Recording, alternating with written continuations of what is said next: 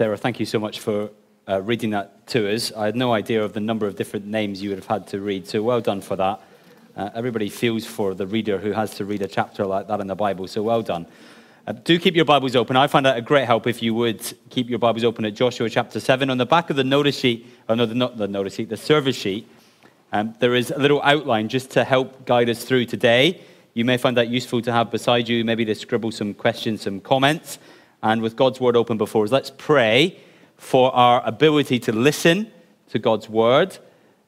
This is disturbing on so many levels. But it is right for us to be disturbed as we open the Bible. If we are never disturbed, we are not reading our Bibles closely or carefully. So let's pray. Father, we thank you for the word of God. We would pray today for ourselves that we would be attentive, that we would handle these words rightly, that you would lead us afresh to appreciate the sacrifice of the Lord Jesus Christ and the purity of the church. We pray, Lord, that you would wake us up to our responsibilities to each other. So teach us, we pray, for the glory of Christ. Amen. They managed to snatch defeat from the claws of victory. Have you come across that phrase before? They managed to snatch defeat from the claws of victory. Now, you've probably come across that phrase if you follow a sports team that have a habit of getting pretty close to winning a match or a competition, but then near the end of the game, they throw it all away in spectacular fashion. Okay, that's what they do. They snatch defeat when they really should have won. Now, as a Scotsman, that is a phrase that I'm not familiar with at all, actually, because our sporting teams never get close to winning at all. And so we are never in the position of snatching defeat from the claws of victory at all. It almost seems if you're a Scottish person that we are in the claws of defeat all the time and that people are tearing, and it's a different story. Now, I don't know if that is a good motto for your sports team or not, but let me say this today. It is a great summary of what we are reading happening to God's people in Joshua chapter 7. See, Joshua chapter 6, if you read the story, true events in history, is amazing for God's people. It's inspiring for God's people. They go into Jericho.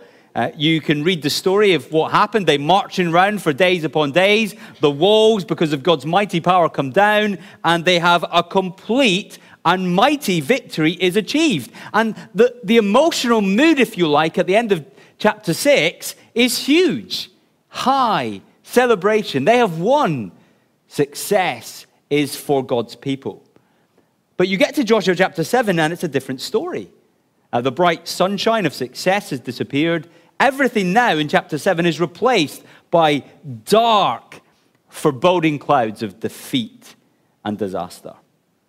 And so what I want to do this morning is, the plan is to take us through this sobering story. It's a true story, historical story, so that we understand it. That's part one. You've got to understand it. But then how it should impact our lives today. Because God's word is not just historical, it is true, but it is to impact our lives day by day. So I don't know why you're here this morning. I don't know if you've got faith in Jesus or still trying to work it out. But I want to say this to you, and I promise you, whatever stage you're at spiritually, God's word has something to teach you. So listen up. And the first thing we're going to do is focus on the story. Just figure out what happened and why it happened. And we're going to do it under four headings. So the first one, we're going to look at the defeat. The defeat itself, verses 1 to 5. Listen to verse 1. And you can see the contrast in the first word, but the Israelites were unfaithful in regard to the devoted things. Achan, son of Carmi, the son of Zimri, the son of Zerah, the son of the tribe of Judah, took some of them. So the Lord's anger burned against Israel. So what do we know clearly from this verse? There's a man called Achan from God's people, and he is taken what are called the devoted things, some of the devoted things from the city of Jericho. Now, what are the devoted things? God had said, when the people of God went into Jericho, that everything should be destroyed. It should be devoted, everything should be devoted to destruction. That's what God said. No matter what it is, you're coming into a land and you have to devote these things to destruction. But Achan disobeyed God's clear instructions. He thought he knew better, As we will see, he saw things that were beautiful to his eye, and then he decided that he would keep them. And as a result, what happened? God's anger burned against who? Not just Achan, but against the whole of God's people. Achan did this, and God's anger burned against all of God's people. Now, that might actually sound a bit weird for us, because we live in this highly individual Western society where every day you and me are indoctrinated with the belief that my life is my life. And what I do in private should only have implications for me. Now, of course, you only have to say that out loud, don't you, to know how stupid it is. To think that my personal decisions have no impact on anybody else. That's just stupid. Say it out loud and you'll know straight away. But that's the indoctrination. We're being told I'm an individual or my life is an island. And therefore it doesn't affect anybody else. But we know that our actions frequently have consequences for other people. And that's what we're told here in verse 1. One man's action has massive implications for everyone else in God's people. Achan sinned, and God's anger was experienced by all the people. Now, in verses 2 to 5, we discover more about the defeat of the Israelite army at the hands of the people of Ai. And it's quite a shocker for everybody involved. You read the story, and Ai is much smaller than Jericho, and so their defeat, the defeat of Ai, should have been inevitable, actually swift. Indeed, that's why Joshua only sends a smaller force to fight. Why send in the big guns? It's smaller. Hey, we defeated Jericho. Why do we need to send in the whole army to Ai? There's no need. However, what actually happens in verse 5? Well, they kill 36 of the Israelites, and then they chase the Israelites from the city gate as far as the stone quarries and struck down the slopes. And at this, the hearts of the people melted in fear and became like water. It's interesting. We've come across that phrase before in the book of Joshua. That's how the people of the land felt when God's people were about to enter. But now that's how God's people feel. They are quaking in their boots. Now, it's interesting. Some people like to suggest that the big problem here for God's people is that they were a bit overconfident. And really what they should have done is they were a bit pride-filled people, and therefore they should have really sent the whole army in. Or maybe disaster came upon them because they didn't seek the Lord, or because they didn't pray about it. I'll tell you something, that sort of sentiment is really easy to preach about. I could preach that today for you. The big problem is that they were overconfident, that they were pride-filled people, and that they didn't pray or seek the Lord. That preaches, doesn't it? But it isn't actually the reason given in Joshua chapter 7. The reason that they are defeated is because God was angry at them. That's why you're told in the first verse, this happened, God is angry at his people, and then you discover what that looked like in practice. Because God was angry at his people, they lost the battle. Because of Achan's treachery, God withdrew his powerful presence, and therefore it would not have mattered how many troops they sent in or how long a prayer meeting they had before the soldiers were sent off. Defeat was inevitable because God had withdrawn his powerful presence from his people. And until that powerful presence was returned, whatever God's people did, it was utterly in vain. It's quite sobering, isn't it? Now, at this point, we have been told the real reason for the problem, but do you see that most of the people in Joshua's day back then didn't have a clue? They didn't know. So let me show you how they found out. Look at the diagnosis. In verses 6 to 9, we're given a description of how Joshua and the senior leaders of Israel responded to that dramatic defeat from the tiny town of Ai. And at first sight, you read through what they did, and it seems like a really humble thing, a very godly thing to do. Well, the thing that we become clear about is that they were certainly sincerely dismayed. They were troubled in their heart. Their clothes are torn and their tears are many. But listen to how God responds to the pious activities of Joshua and the senior leaders of God's people. Listen to verse 10. The Lord says to Joshua, stand up. Stand up. What are you doing down on your face? Is that how you would have responded to them? Maybe you would have expected, good job, guys. You're down on your knees, clothes are torn, very pious, good job. But God says, no, stand up. What are you doing on your face?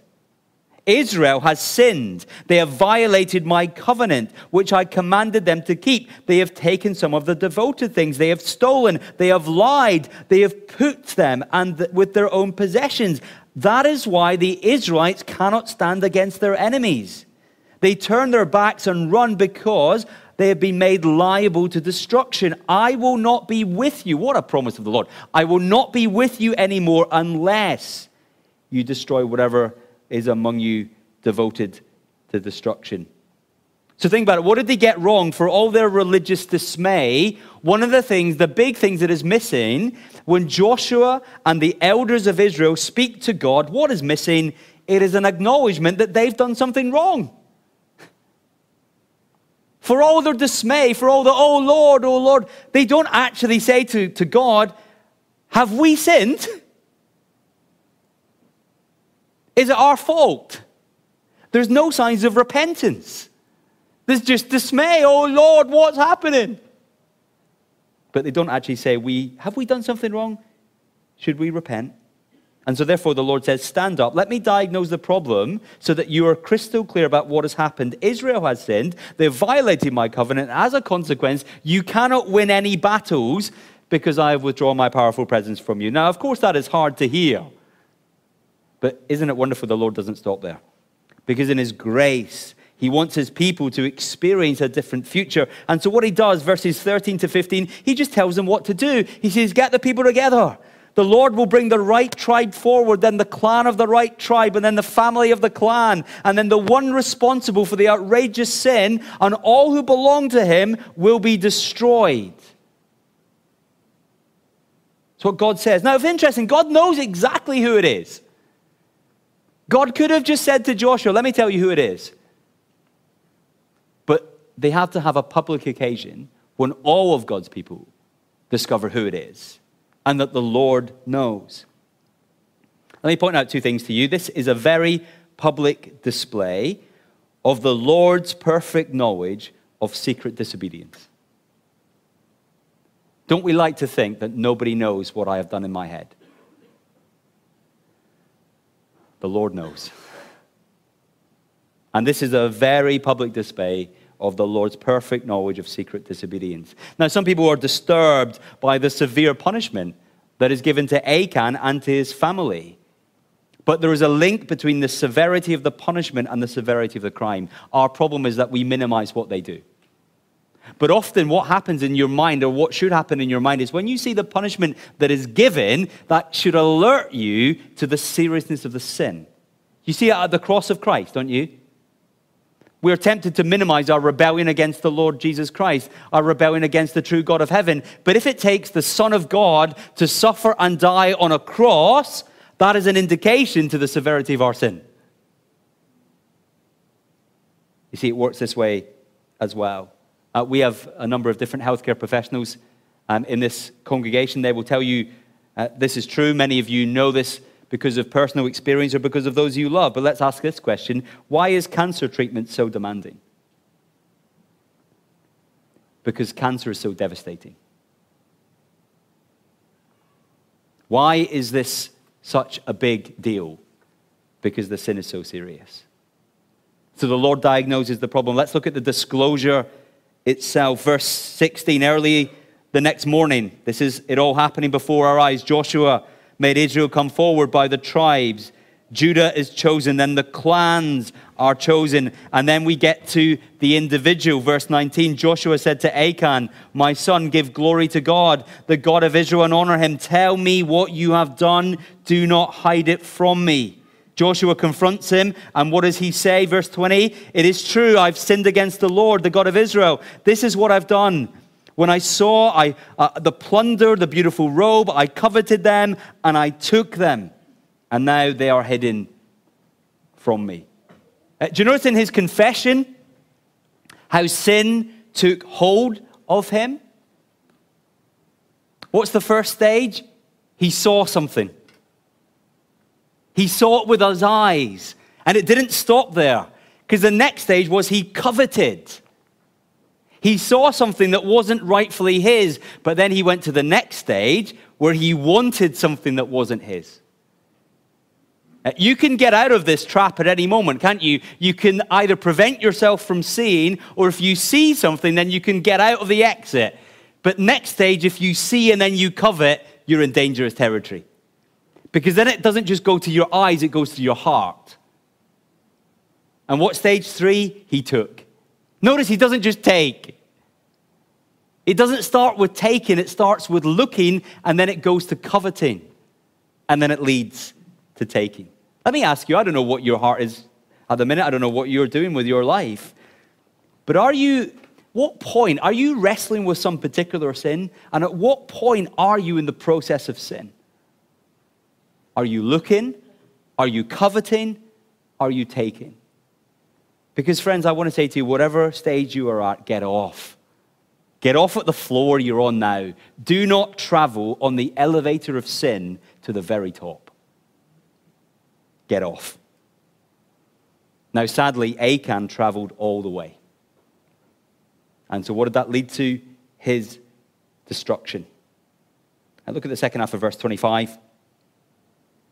Very sobering. Israel stoned him, and after they had stoned the rest, they burned them.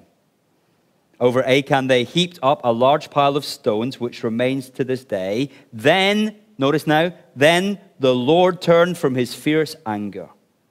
We started with the Lord's fierce anger against his people. We end with the fierce anger of God turned away. The big problem was they had sinned and the Lord was punishing his people. But now the Lord's anger is turned away. Now, of course, those of us who live in this Western individualistic culture find this family destruction really hard to stomach. You might get to yourself think, well, maybe I can get Achan, but the rest of his family? Well, the Bible often speaks about family units and the impact that decisions of family heads have on everyone else of the family unit. There's a whole sermon in here. I'd love to talk about headship, about family units and so on. I don't want to do that today because I think the danger if I do it today is I'll heap responsibility on many shoulders and you're not ready for it. So instead, I want to do something different. There is other examples in the Bible of when one individual's actions affect other people. If you look at Romans chapter 5, it compares the actions of two men and the implications on other people. Adam and Jesus. And what happened with Adam? The actions of Adam brought sin into the lives of all who are related to him. Why is it, friends, that we don't have to teach children how to do wrong things?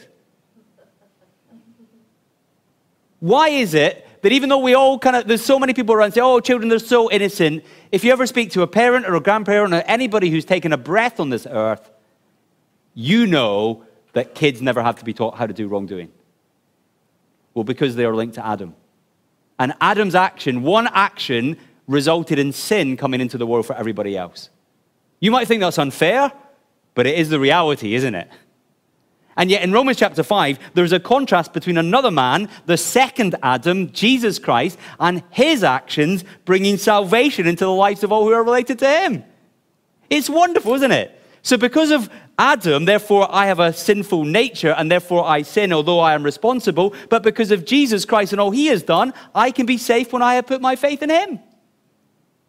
The actions of another man bring salvation to us all. So rather than pour burdens on the heads of families today, I want to take you to the head of a new family, the spiritual family that's the Lord Jesus Christ, and rejoice in what he has done.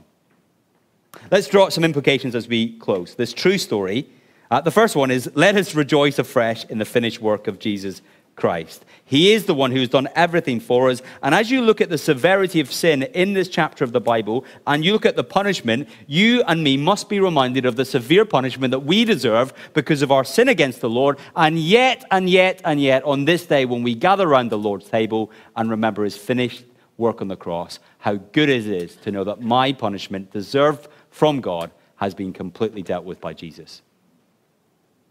So let us be freshly rejoicing today. And later, as we eat bread and drink wine, let us be praying that we will have a fresh experience of the joy of the Spirit as we remember the finished work of Christ.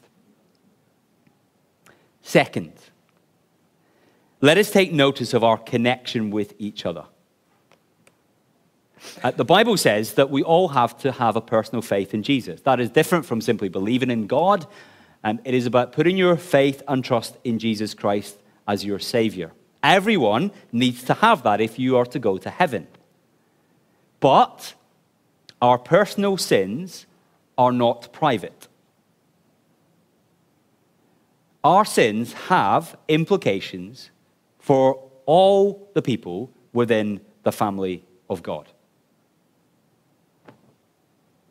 Often I've said, and I still quite like this metaphor, I don't think I'm going to give it up yet, but I've often said that the Christian life is not so much like a sprint, it's more like a marathon.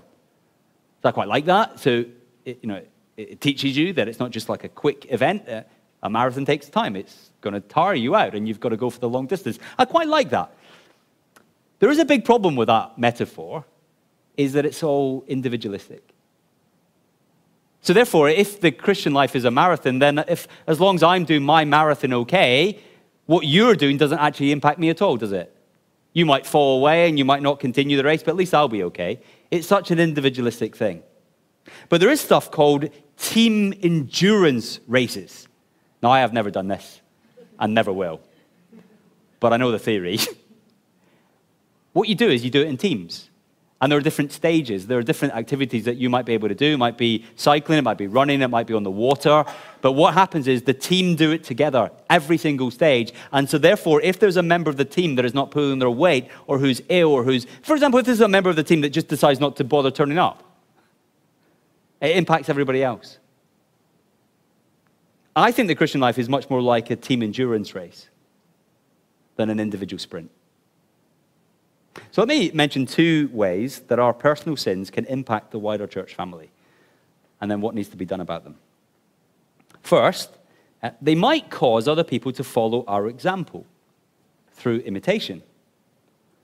So if not dealt with, other people hear about what we are doing, and they think it's okay. And then they imitate what we are doing. Now, that could be about all sorts of things, couldn't it? It could be about sexual immorality. It could be gossip. It could be greed. It could be things that we're told to do but we neglect to do. It could be whatever it might be.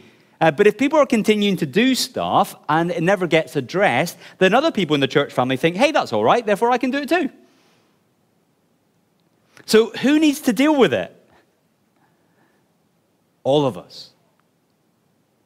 Sometimes it will be me as the senior minister of the church. Sometimes it will be the life group leader. But often stuff can be said in individual conversations. Now let me say to you, this is really hard, isn't it? Do you know how much I like having these kind of conversations with people? Do you like it?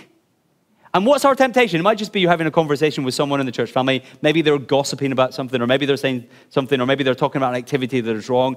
And our temptation in our culture at this moment is to listen silently and to say nothing. Isn't that right? So we don't want to affirm. We don't want to correct because that's really uncomfortable. So therefore we say nothing and hope somebody else will deal with it. But then over months and years, what was a little thing can grow into a huge mountain. All of us are responsible for helping each other. That's one of the reasons that Achan was punished in Joshua chapter 7. The New Testament speaks about yeast spreading through the dough. And the Bible says that the sins of others can spread through the congregation through imitation. Now, the form of discipline in the New Testament is different from the form of discipline in the Old Testament. But discipline should be present in contemporary churches for the sake of the whole church family. Second, how might our personal sins affect each other? If the first is through imitation, the second one is that they might cause God to withhold his blessing. That's what was happening in Joshua chapter 7. wasn't it? It wasn't even about imitation at this point. It was just that the Lord had withheld his blessing. So could God do that today? Well, yes, he could. He could, for example, reduce the effectiveness of our witness despite our determined efforts. He may reduce our numbers or the numbers of our denomination in an act of judgment because of our sins against him. He may do. Despite all our activity, if we are sinning against the Lord, he may withdraw his blessing. Now, of course, we need to be careful here because there are two different spiritual situations can lead to the same result. We need to diagnose our situation carefully. For example, it may well be that a church is just living in the day of small things. It may just be that the church is really godly, they're trying their best, they're praying, they're loving Jesus, they're sharing the gospel of the Lord Jesus Christ, and they're trying their best with the best motivations to get the gospel out, but it's just tough. And the soil is just tough and they see little fruit. And that, you just keep going and you trust the Lord. However, small results and declining numbers can also be a sign that the Lord has withheld his blessing because of the serious sins of some within a church family. Let me ask you this. Should we worry about our personal sins? The short answer is yes. Confess your sins to God and ask the Lord to consecrate our hearts. Should we worry about the serious sins in our mainline denominational churches? Yes, we should. Ask the Lord to change our ways and return his blessing to us. But let us not buy into a privatized faith that says what I do doesn't affect anybody else. Instead, let us thank Jesus Christ that his actions have brought salvation to us all, and let us ask him to keep on purifying us so that we as a church will be more powerful in our service of our great King. Let's pray. Just a moment as you ponder what God has said to us, and then we're going to stand together and sing.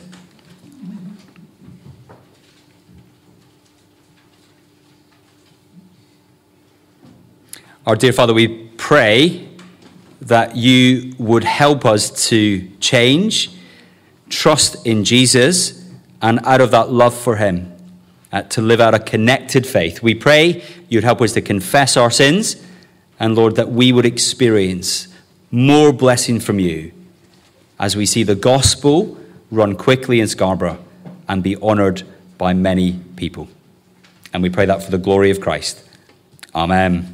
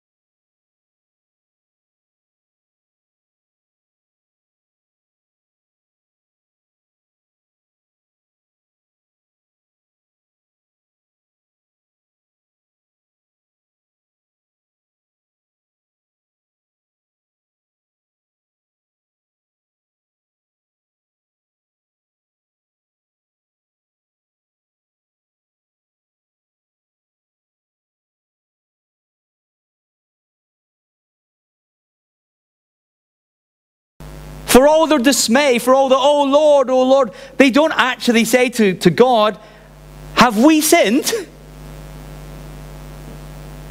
Is it our fault? There's no signs of repentance. There's just dismay. Oh Lord, what's happening? But they don't actually say, have we done something wrong? Should we repent? And so therefore the Lord says, stand up, let me diagnose the problem so that you are crystal clear about what has happened. Israel has sinned, they've violated my covenant. As a consequence, you cannot win any battles because I have withdrawn my powerful presence from you. Now, of course, that is hard to hear. But isn't it wonderful the Lord doesn't stop there? Because in his grace, he wants his people to experience a different future. And so what he does, verses 13 to 15, he just tells them what to do. He says, get the people together. The Lord will bring the right tribe forward, then the clan of the right tribe, and then the family of the clan. And then the one responsible for the outrageous sin, and all who belong to him will be destroyed. That's what God says. Now, it's interesting, God knows exactly who it is. God could have just said to Joshua, let me tell you who it is.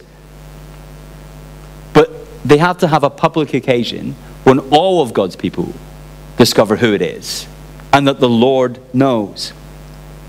Let me point out two things to you. This is a very public display of the Lord's perfect knowledge of secret disobedience.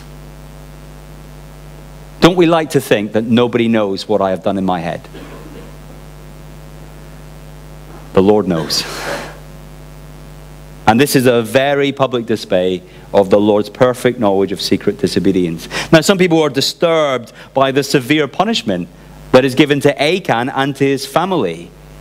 But there is a link between the severity of the punishment and the severity of the crime. Our problem is that we minimize what they do. But often what happens in your mind, or what should happen in your mind, is when you see the punishment that is given, that should alert you to the seriousness of the sin. You see it at the cross of Christ, don't you? We're tempted to minimize our rebellion against the Lord Jesus Christ, our rebellion against the true God of heaven. But if it takes the Son of God to suffer and die on a cross, that is an indication to the severity of our sin. You see, it works this way as well. We have a number of different healthcare professionals in this congregation. They will tell you this is true. Many of you know this because of personal experience or because of those you love. But let's ask this question. Why is cancer treatment so demanding? Because cancer is so devastating. Why is this such a big deal? Because the sin is so serious. So the Lord diagnoses the problem. Let's look at the disclosure itself. Verse 16, early the next morning, this is it all happening before our eyes. Joshua made Israel come forward by the tribes. Judah is chosen, then the clans are chosen, and then we get to the individual. Verse 19, Joshua said to Achan, my son, give glory to God, the God of Israel, and honor him. Tell me what you have done. Do not hide it from me. Joshua confronts him, and what does he say? Verse 20, it is true, I've sinned against the Lord, the God of Israel. This is what I've done. When I saw the plunder, the beautiful robe, I coveted them, and I took them. And now they are hidden from me. Do you notice in his confession how sin took hold of him? What's the first stage? He saw something. He saw it with his eyes. And it didn't stop there. Because the next stage was he coveted. He saw something that wasn't rightfully his. But then he went to the next stage where he wanted something that wasn't his. You can get out of this trap at any moment, can't you? You can either prevent yourself from seeing, or if you see something, then you can get out of the exit. But next stage, if you see and then you covet, you're in dangerous territory. Because then it doesn't just go to your eyes, it goes to your heart.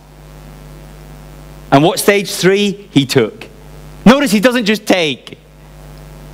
It doesn't start with taking, it starts with looking, and then it goes to coveting.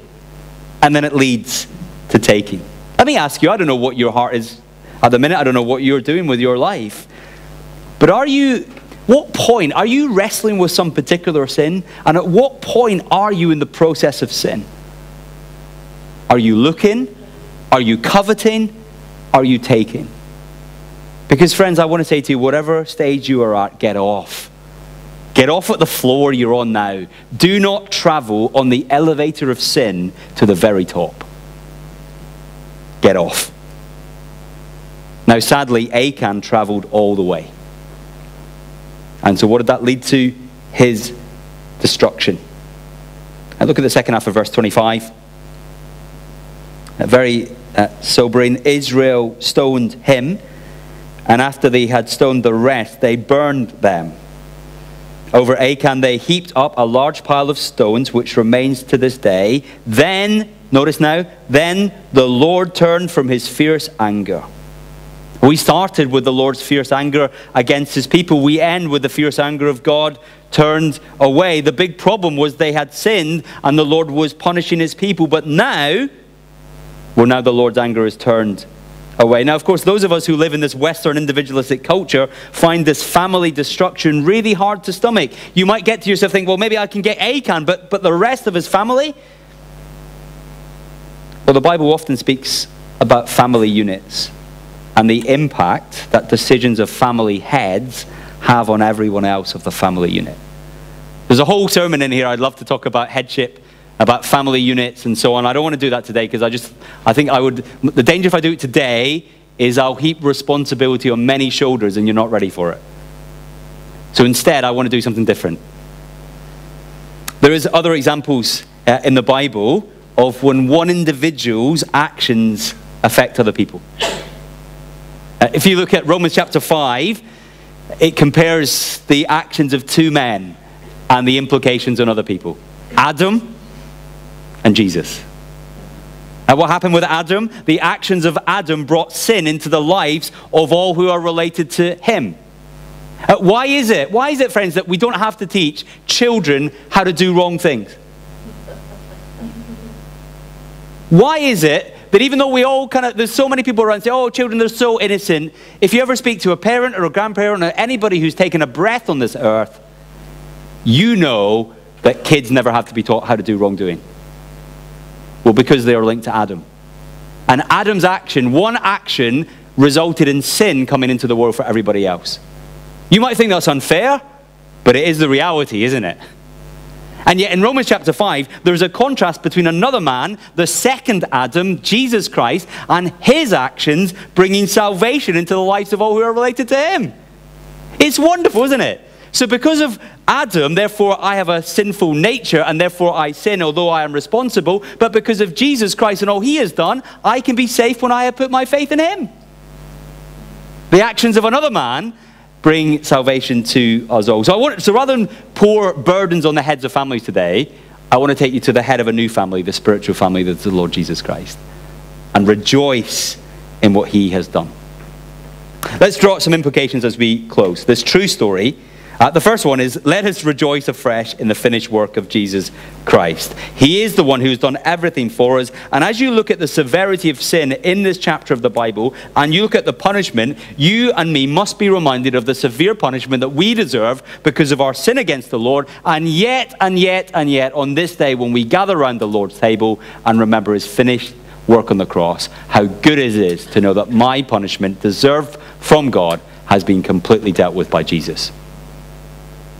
So let us be freshly rejoicing today. And later as we eat bread and drink wine, let us be praying that we will have a fresh experience of the joy of the Spirit as we remember the finished work of Christ.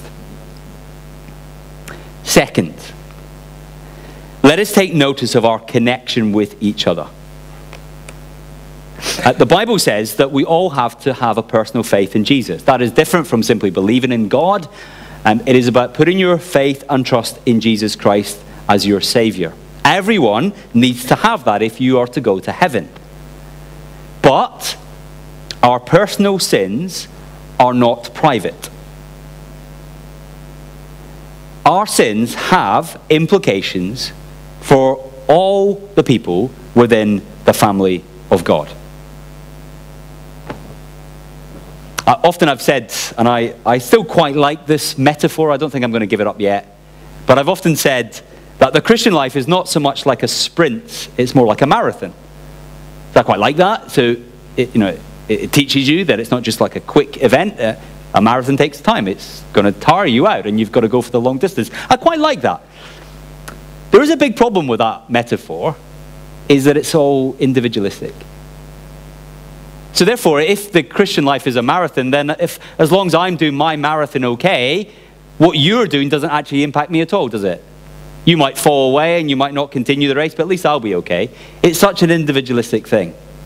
But there is stuff called team endurance races. Now, I have never done this, and never will. But I know the theory. What you do is you do it in teams. And there are different stages. There are different activities that you might be able to do. It might be cycling, it might be running, it might be on the water. But what happens is the team do it together, every single stage. And so therefore, if there's a member of the team that is not pulling their weight, or who's ill, or who's... For example, if there's a member of the team that just decides not to bother turning up, it impacts everybody else.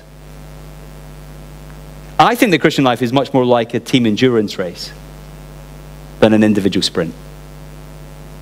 So let me mention 2 ways that our personal sins can impact the wider church family, and then what needs to be done about them.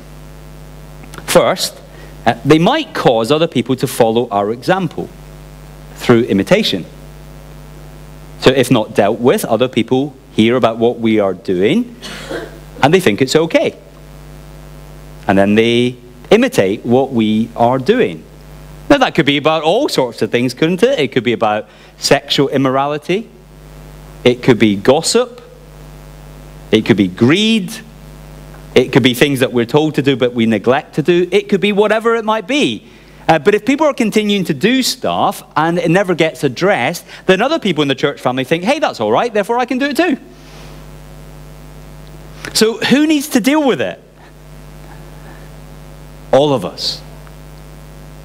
Sometimes it will be me as the senior minister of the church. Sometimes it will be the life group leader.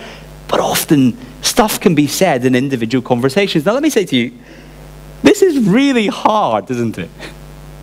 Do you know how much I like having these kind of conversations with people? Do you like it?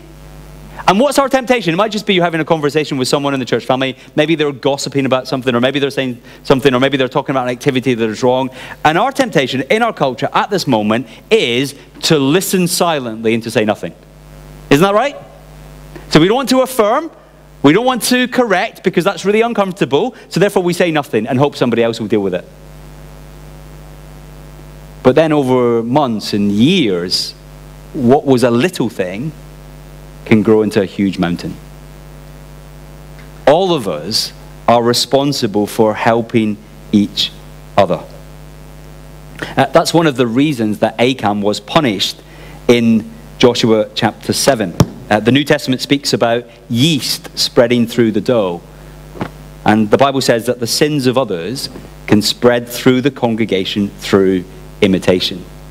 Now, the form of discipline in the New Testament is different from the form of discipline in the Old Testament. But discipline should be present in contemporary churches for the sake of the whole church family. Second, how might our personal sins affect each other? If the first is through imitation, the second one is that they might cause God to withhold his blessing. That's what was happening in Joshua chapter 7, wasn't it? It wasn't even about imitation at this point. It was just that the Lord had withheld his blessing. So could God do that today? Oh, yes, he could. He could, for example, reduce the effectiveness of our witness despite our determined efforts. He may reduce our numbers or the numbers of our denomination in an act of judgment because of our sins against him. He may do. Despite all our activity, if we are sinning against the Lord, he may withdraw his blessing. Now, of course, we need to be careful here because there are two different spiritual situations can lead to the same result. We need to diagnose our situation carefully. For example, it may well be that a church is just living in the day of small things. It may just be that The church is really godly. They're trying their best. They're praying. They're loving Jesus. They're sharing the gospel of the Lord Jesus Christ. And they're trying their best with the best motivations to get the gospel out. But it's just tough. And the soil is just tough and they see little fruit. And that, you just keep going. And you trust the Lord. However, small results and declining numbers can also be a sign that the Lord has withheld his blessing because of the serious sins of some within a church family. Let me ask you this. Should we worry about our personal sins? The short answer is yes. Confess your sins to God and ask the Lord to consecrate our hearts. Should we worry about the serious sins in our mainline denominational churches?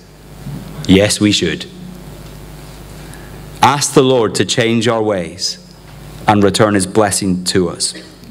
But let us not buy into a privatized faith that says what I do doesn't affect anybody else. Instead, let us thank Jesus Christ that his actions have brought salvation to us all, and let us ask him to keep on purifying us so that we as a church will be more powerful in our service of our great King. Let's pray.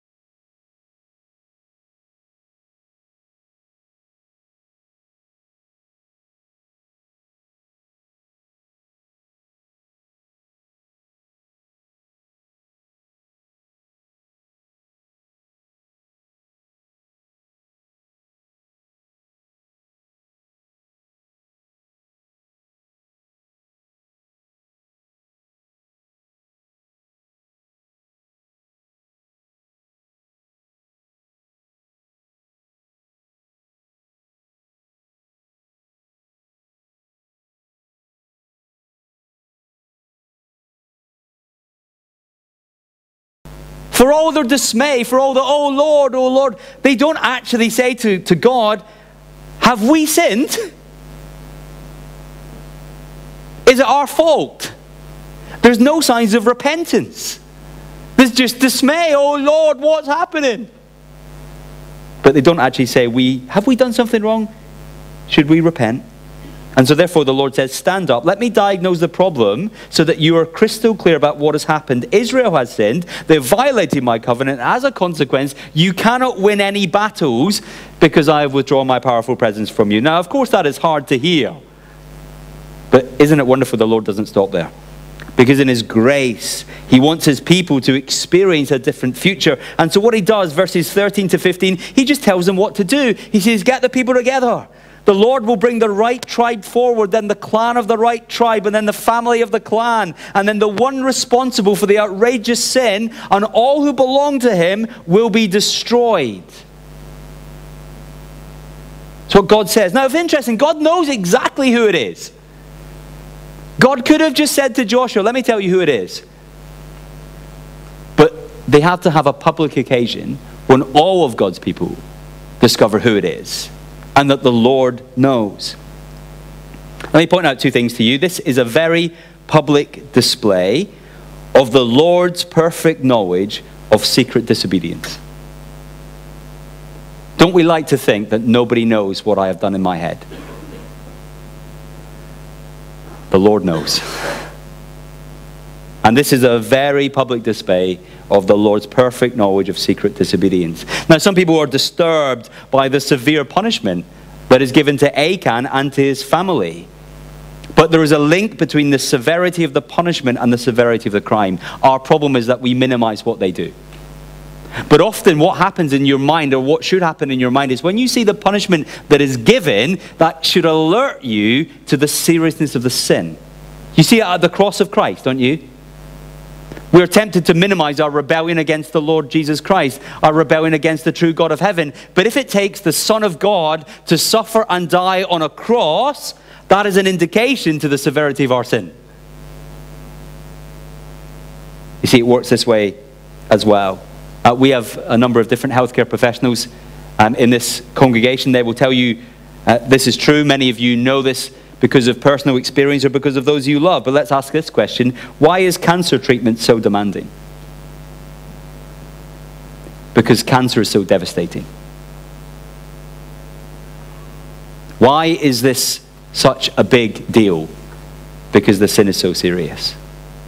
So the Lord diagnoses the problem. Let's look at the disclosure itself. Verse 16, early the next morning, this is it all happening before our eyes. Joshua made Israel come forward by the tribes. Judah is chosen, then the clans are chosen, and then we get to the individual. Verse 19, Joshua said to Achan, my son, give glory to God, the God of Israel, and honor him. Tell me what you have done. Do not hide it from me. Joshua confronts him, and what does he say? Verse 20, it is true, I've sinned against the Lord, the God of Israel. This is what I've done. When I saw the plunder, the beautiful robe, I coveted them, and I took them.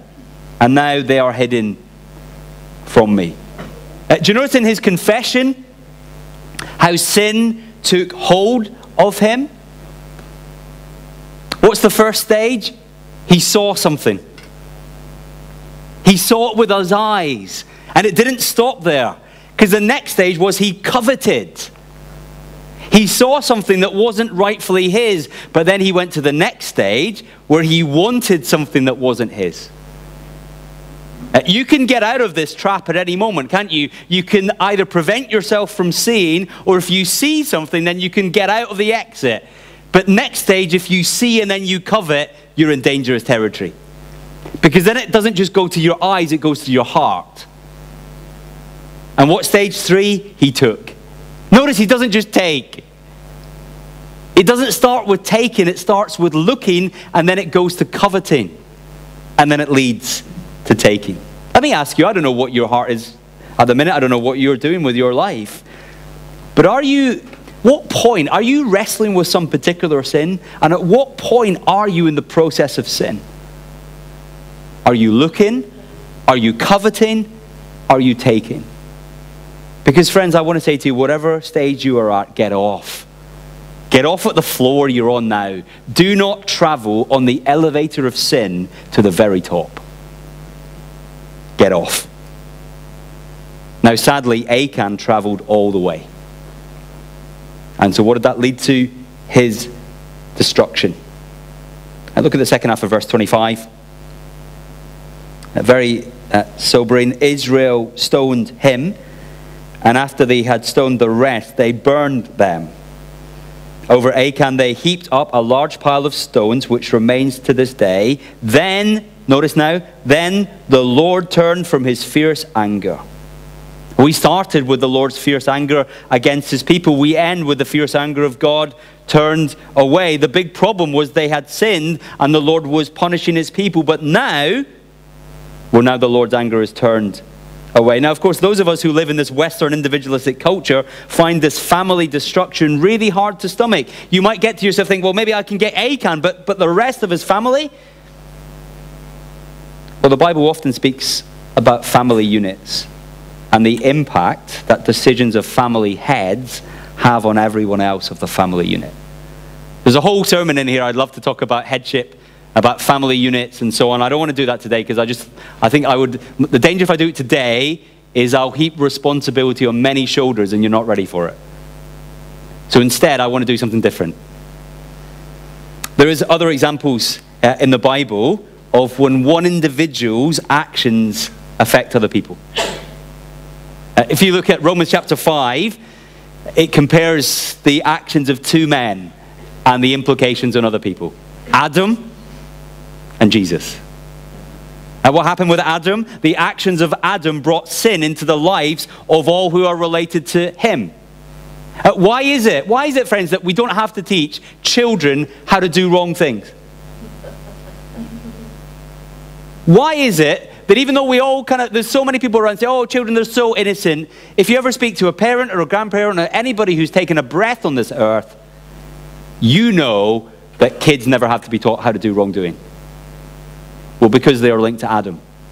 And Adam's action, one action, resulted in sin coming into the world for everybody else.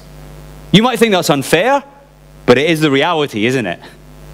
And yet in Romans chapter 5, there's a contrast between another man, the second Adam, Jesus Christ, and his actions bringing salvation into the lives of all who are related to him.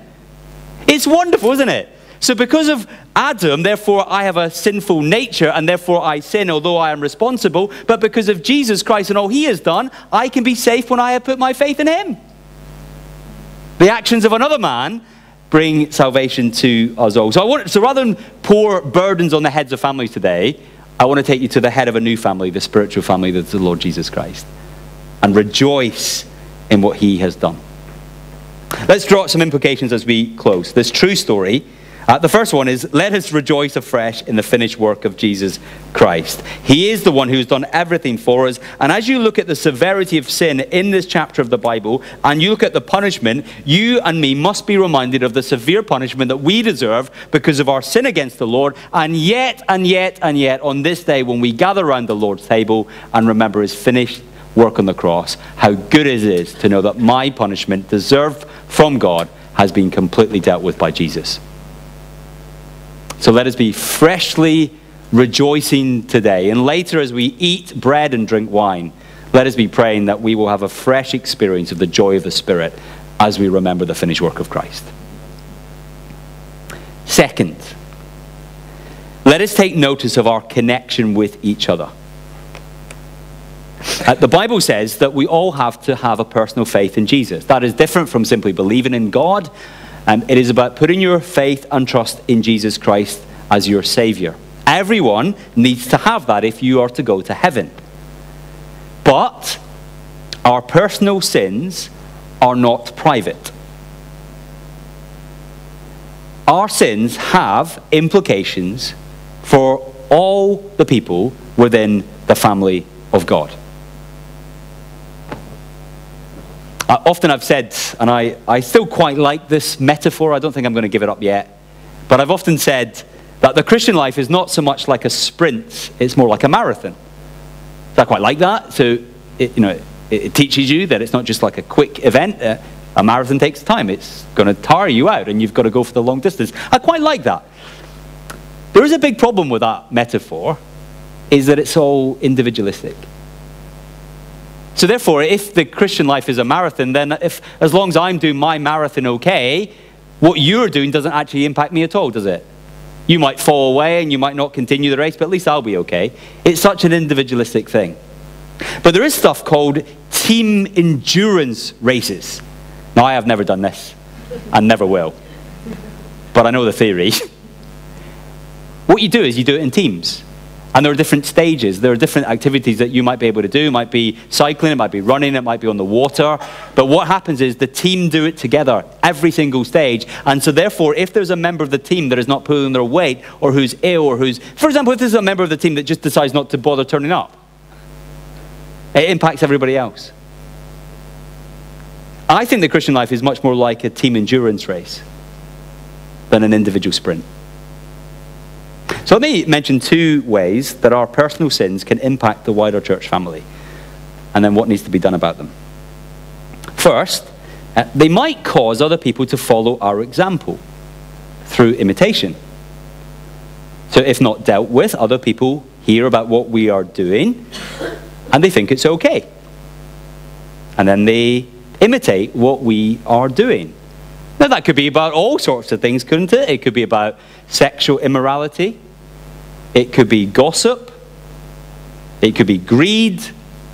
It could be things that we're told to do but we neglect to do. It could be whatever it might be. But if people are continuing to do stuff and it never gets addressed, then other people in the church family think, hey, that's all right, therefore I can do it too. So who needs to deal with it? All of us. Sometimes it will be me as the senior minister of the church. Sometimes it will be the life group leader. But often stuff can be said in individual conversations. Now let me say to you, this is really hard, isn't it? Do you know how much I like having these kind of conversations with people? Do you like it? And what's our temptation? It might just be you having a conversation with someone in the church family. Maybe they're gossiping about something, or maybe they're saying something, or maybe they're talking about an activity that is wrong. And our temptation in our culture at this moment is to listen silently and to say nothing. Isn't that right? So we don't want to affirm. We don't want to correct because that's really uncomfortable. So therefore we say nothing and hope somebody else will deal with it. But then over months and years, what was a little thing can grow into a huge mountain. All of us are responsible for helping each other. That's one of the reasons that Achan was punished in Joshua chapter 7. The New Testament speaks about yeast spreading through the dough. And the Bible says that the sins of others can spread through the congregation through imitation. Now, the form of discipline in the New Testament is different from the form of discipline in the Old Testament. But discipline should be present in contemporary churches for the sake of the whole church family. Second, how might our personal sins affect each other? If the first is through imitation, the second one is that they might cause God to withhold his blessing. That's what was happening in Joshua chapter 7, wasn't it? It wasn't even about imitation at this point. It was just that the Lord had withheld his blessing. So could God do that today? Oh, yes, he could. He could, for example, reduce the effectiveness of our witness despite our determined efforts. He may reduce our numbers or the numbers of our denomination in an act of judgment because of our sins against him. He may do. Despite all our activity, if we are sinning against the Lord, he may withdraw his blessing. Now, of course, we need to be careful here because there are two different spiritual situations can lead to the same result. We need to diagnose our situation carefully. For example, it may well be that a church is just living in the day of small things. It may just be that the church is really godly, they're trying their best, they're praying, they're loving Jesus, they're sharing the gospel of the Lord Jesus Christ, and they're trying their best with the best motivations to get the gospel out, but it's just tough. And the soil is just tough and they see little fruit. And that, you just keep going and you trust the Lord. However, small results and declining numbers can also be a sign that the Lord has withheld his blessing because of the serious sins of some within a church family. Let me ask you this. Should we worry about our personal sins? The short answer is yes. Confess your sins to God and ask the Lord to consecrate our hearts. Should we worry about the serious sins in our mainline denominational churches? Yes, we should. Ask the Lord to change our ways and return his blessing to us. But let us not buy into a privatized faith that says what I do doesn't affect anybody else. Instead, let us thank Jesus Christ that his actions have brought salvation to us all, and let us ask him to keep on purifying us so that we as a church will be more powerful in our service of our great King. Let's pray.